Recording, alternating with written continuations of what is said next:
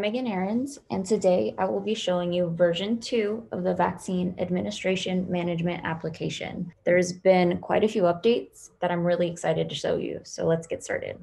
Here's the landing page before logging in. Here they've laid out how this program works in a step-by-step process. So first you'll register, you'll enter your personal information, schedule the vaccine, and then once you've had your vaccine, you can update them on your health about side effects and stuff like that. Down here, we have frequently asked questions and announcements. If you already have an account, you can log in here, but I'm going to register.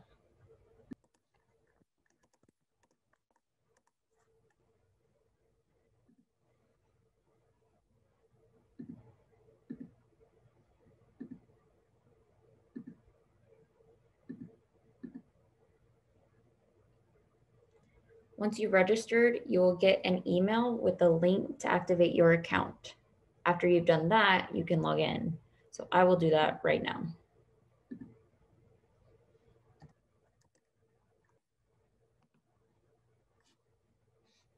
This is the landing page after logging in. It hasn't really changed much. They've added in your next step and you can enter your personal information here. If you watched the previous video, you'll notice that the UI has changed quite a bit from version 1, and I think it's very simple and pleasing to look at. I want to note that all of these questions can be configured to work for your specific use case. I'm just going to answer them now and fill out a test home address.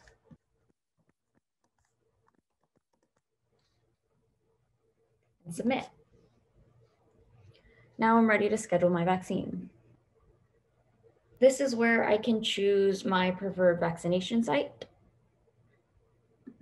disclose any conditions, and choose the form of identification I would like to present, and submit. After submitting, we're taken to a confirmation page.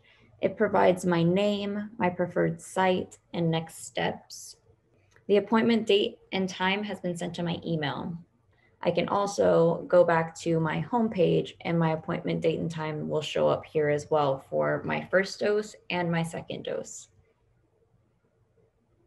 I have instructions for before I arrive, I need to bring my identification, bring a facial mask, and check my email for any updates.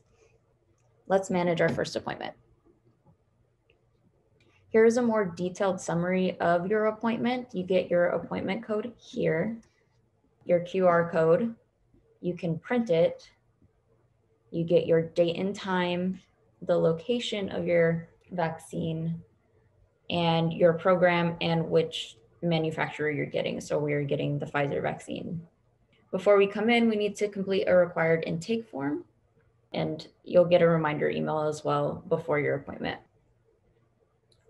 You can come down here and reschedule your appointment. So if I click this, I can say, oh, this day doesn't work for me. I would rather do it at 9:30 to 10 on Wednesday. I'm not going to reschedule it. You can cancel your appointments here. It will cancel both appointments because I believe they need to be 21 days apart. Let's complete our intake form.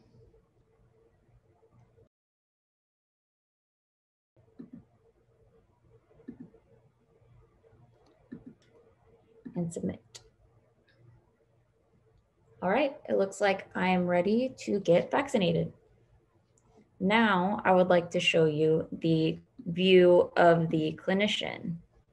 So as a clinician, when I log in, I can view my upcoming appointments here.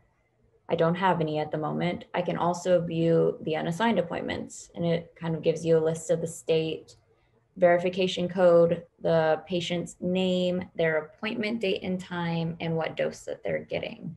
If I go back, I can enter the code here and search. Here we have the detailed view, the program that we're administering, the verification code or appointment code, what dose they're getting, that it's scheduled, the appointment date and time, their email address and phone number, and then those screening questions that we filled out in the very beginning. Down here, I can write notes. I can assign the task to me, so I will be administering this dose. I can verify their identity and save it. I can mark them as a no-show or cancel their appointment, but I'm going to mark it as complete. And then I will show you what it looks like once the appointments have been completed. So now that I've completed my first dose, it has been moved over to past appointments. And my next upcoming appointment is March 5th at 8 a.m. And that's all for version 2. There were some major improvements with overall usability. They now have a clinician portal, which I think is super cool. I can't wait to see what's next with version 3. Hope y'all enjoyed, and make sure to check out our other YouTube videos while you're here.